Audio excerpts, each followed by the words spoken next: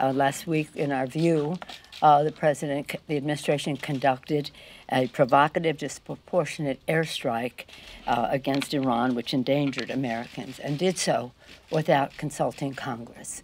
When I was informed of this attack, the administration took responsibility for it over the weekend. I said, why did you not consult with Congress? Well, we held it in closely. We held it in closely. No, you have a responsibility to consult with Congress. What happened, in the view of many of us, is not promoting peace, but an escalation.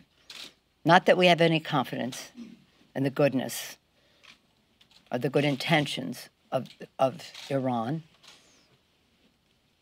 and we certainly do not respect, and I, from my intelligence background, know just how bad Soleimani was.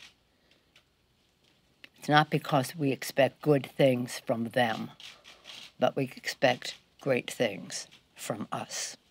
This is with real teeth. This is a statement of the Congress of the United States, and I will not have that statement be diminished by whether the president will veto it or not.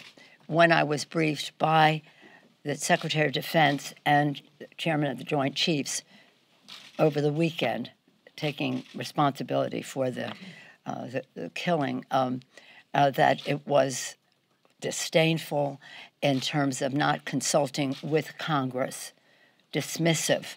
We held it closely, really. So if you want us to all join together, let us have a strategy that we work together on. I do not believe, in terms of what is in the public domain, that they have made the country safer by what they did.